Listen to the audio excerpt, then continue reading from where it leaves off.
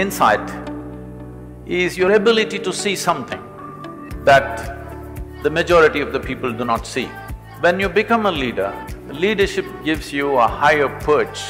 If you sit on a higher perch than the rest, and if you do not see any better than the others, then you will become an object of ridicule.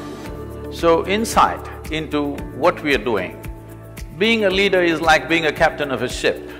If you are the captain of the ship, you don't have to do the hard work that the crew is doing, but you must be able to chart out a successful path, you must be able to see everything that is there right now, and you must be able to foresee that which cannot be seen right now. There is no other institute like this that has 21 highly experienced resources for 4 full days. The other driving force has always been to live by the principles that you stand by. I'm truly honored to meet all of you, 200 plus people who are starting the revolution of creating lots of jobs. My journey, GMR Group journey, a small entrepreneur journey to a dream of building an organization, to building the national assets. So how do you convince a family, can I take this away in a different company? And to me that was the biggest challenge.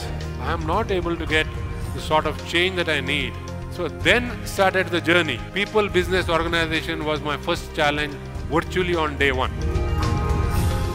From a professional learning standpoint, the 3 days that we have spent, when I look back, I think it'll be one of the best programs I have ever attended in my life. How do you build a vision? How do you build a strategy? How do you strategize your vision?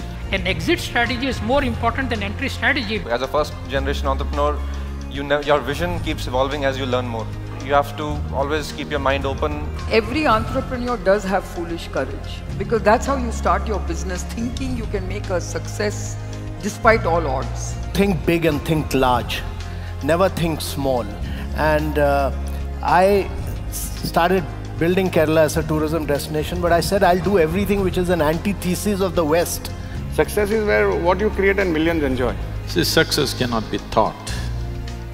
You can only teach somebody a certain process of doing things. Success is a consequence.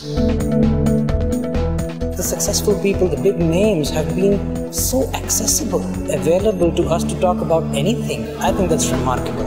I don't think I could have got that anywhere else. There's a business context, there's an individual personal context. Now there is a spiritual context. Entirely appropriate that a spiritual leader takes the lead, as it were.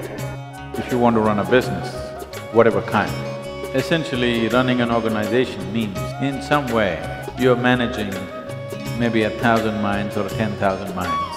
If you cannot even manage yours, how are you going to manage everybody else's?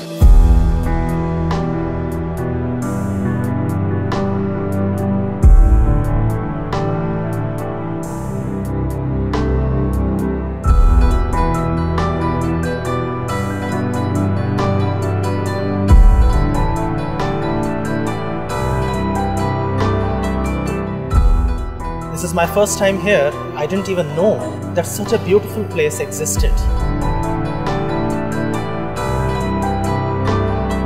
It's absolutely terrific, really amazing, unbelievable. I've been to many business seminars over the years, and surely this is the best of all time.